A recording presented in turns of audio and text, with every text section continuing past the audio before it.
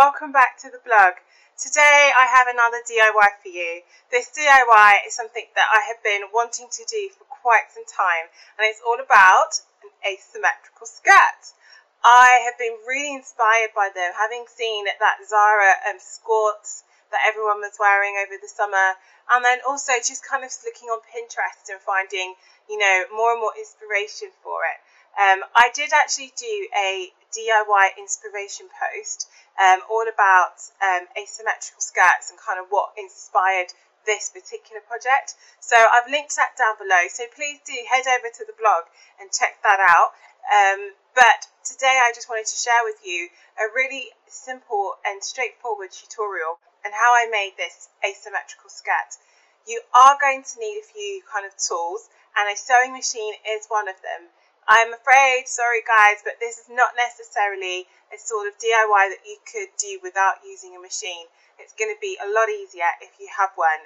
Your stitching will be so much neater, and also it'll be a lot quicker. So I hope you guys enjoyed this, and I really hope you find it useful.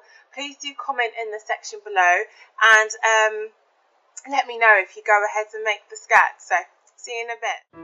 Using a skirt as a template, you're going to want to take your tape measure and then measure your desired length. Don't forget to mark it.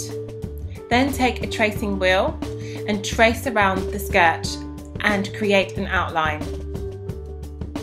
Take a set square and a pencil and draw along that outline you've just traced.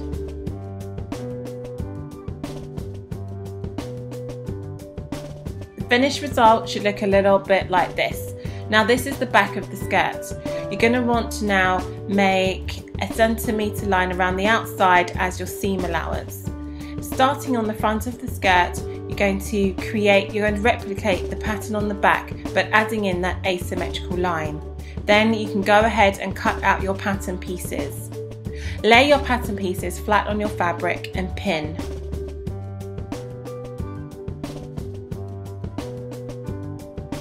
Then you're going to want to cut out your fabric.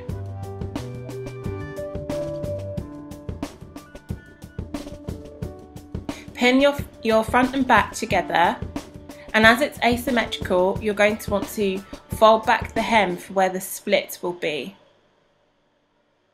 Then go ahead and sew it all together.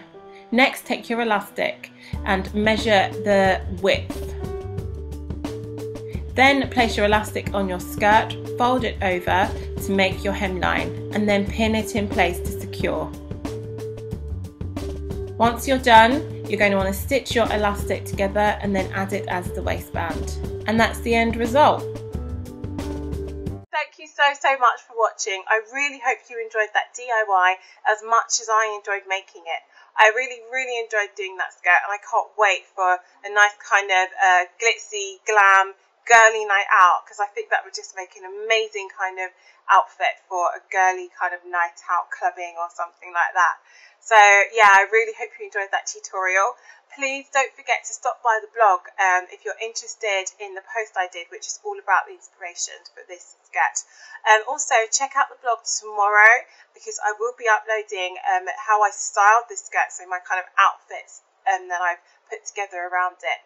Also, don't forget that I'm on Facebook, Instagram, Twitter. All my links are below. So please head over, check those out, and definitely stop by and say hi. So until my next video, guys, see you soon. Bye.